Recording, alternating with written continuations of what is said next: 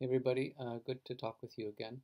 I wanted to read this week a short essay by Swami Vivekananda. He gave this talk, The Aim of Religion, as a way of introducing Western audiences to Vedanta. So it's a good and short summation of uh, the issues that Vedanta sees with how we view knowledge and how we view the world, and also how this highest wisdom is useful to us in terms of thinking about our own morality and about evolution. So, an interesting viewpoint. Anyways, here we go. The Aim of Religion by Swami Vivekananda. The old dilemma, whether the tree precedes the seed or the seed the tree, runs through all our forms of knowledge.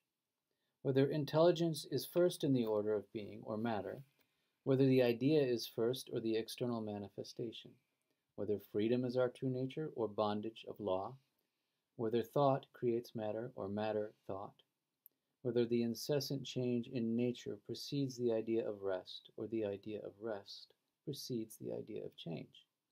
All these are questions of the same insoluble nature.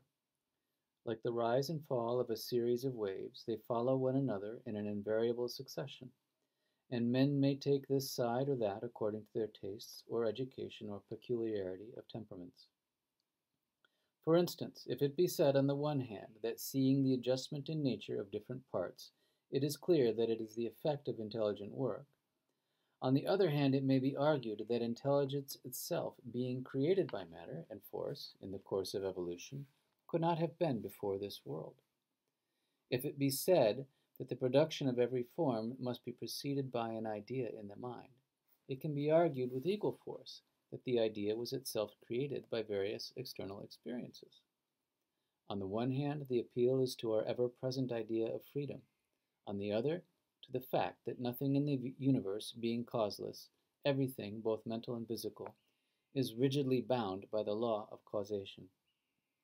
If it be affirmed that seeing the changes of the body induced by volition, it is evident that thought is the creator of this body, it is equally clear that as change in the body induces a change in thought, the body must have produced the mind. If it be argued that the universal change must be the outcome of a preceding rest, equally logical argument can be adduced to show that the idea of unchangeability is only an illusory relative notion, brought about by the comparative differences in motion. Thus, in the ultimate analysis, all knowledge resolves itself into this vicious circle, the indeterminate interdependence of cause and effect. Judging by the laws of reasoning, such knowledge is incorrect.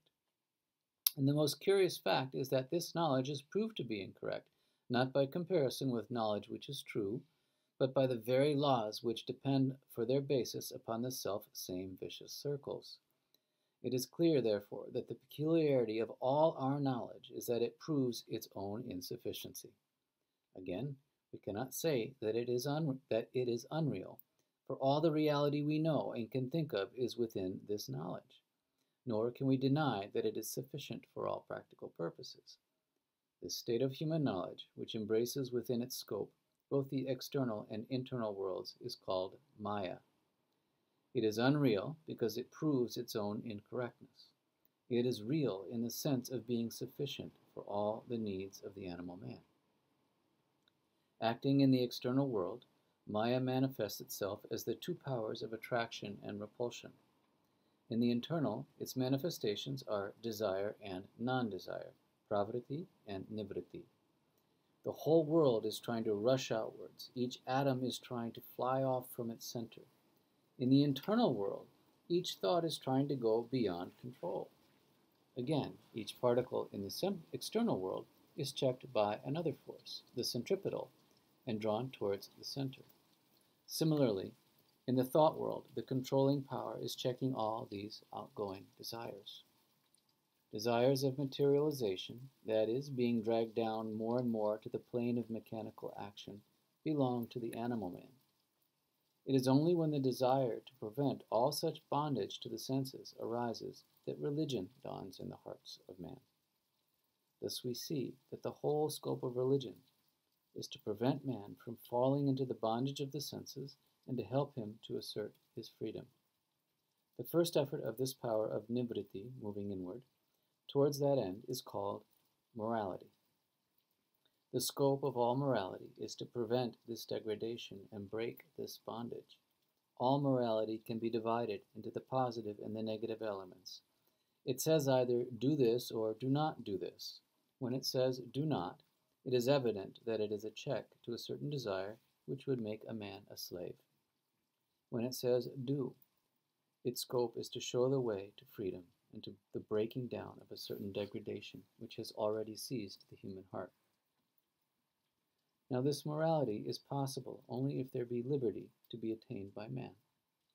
Apart from the question of the chances of attaining perfect liberty, it is clear that the whole universe is a case of struggle to expand, or in other words, to attain liberty. This infinite space is not sufficient for even one atom. The struggle for expansion must go on eternally until perfect liberty is attained. It cannot be said that this struggle to gain freedom is to avoid pain or to attain pleasure. The lowest grade of beings, who can have no such feeling, also are struggling for expansion, and according to many, man himself is the expansion of these very beings. I hope you enjoyed it, and we will see you on Saturday. I hope you're all doing well. Take care.